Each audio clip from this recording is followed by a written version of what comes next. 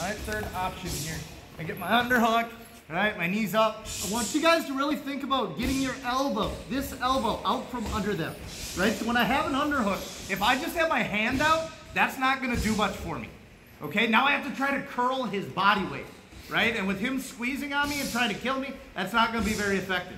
Okay, so I need to get that arm deep enough that my elbow is out. So if I get stuck here, right, I got my hand in, but I can't get any farther, I'm gonna pop my hips.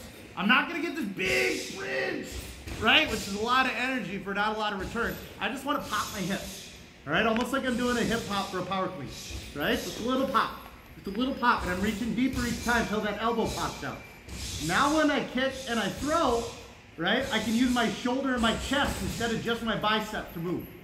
All right, last piece, I'm not sure what my left hand's doing there. Don't worry about that one. It just does that sometimes, right?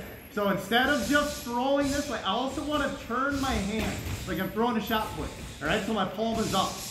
Okay, so I reach, I turn, I throw. That'll help turn my shoulders so I can come around and catch his foot. All right? So our first option was we ran him over. He pushed back into me. I tried to take him over the other way. He pulled back, right? His other option to defend this is to drive his shoulder forward, okay? He uses this whizzer, tries to drive me to the ground, get my head down, right? And then he'll probably grab my head, turn me over, or he'll pop his hips up and step out, right? So as soon as I feel him starting to crank on my shoulder, it doesn't feel great, I'm just gonna take that hand, I'm gonna do the same thing I did when I was on top. I'm just gonna itch my belly button, scratch my nose, my arm's free, all right?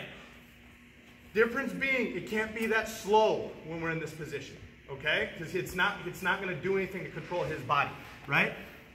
Instead of doing it that slowly, I want you to think about strumming the guitar like you're a rock star, okay? So when he whizzers down, I'm gonna time it, swing my arm, and I'm over his hip, okay? Now I'm on a turtle position as opposed to inside control like we were last time, so I still have to get him there, okay, in order to continue the drill. So I'm just gonna unhook his leg, I'm gonna block his shin with my knee here, I'm gonna grab his other hip, and I'm gonna pull him back over my knee to lay him back down. Okay, then it's his turn. He frames, he's up, he swings his underhook, I whizzer, he comes up, and I'm gonna drive forward. All right, I'm trying to put his head on the ground, and he's gonna swing his arm like he's a rock star. Lock the knee, breaks my hip down. My arms are already in, right?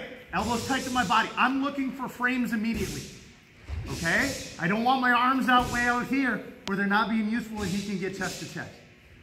Okay, my goal when I'm on the bottom is to never allow somebody's chest to touch my chest. Okay, no matter what that takes, except giving him my back. That's the only option that's not available to me at this point. Yes?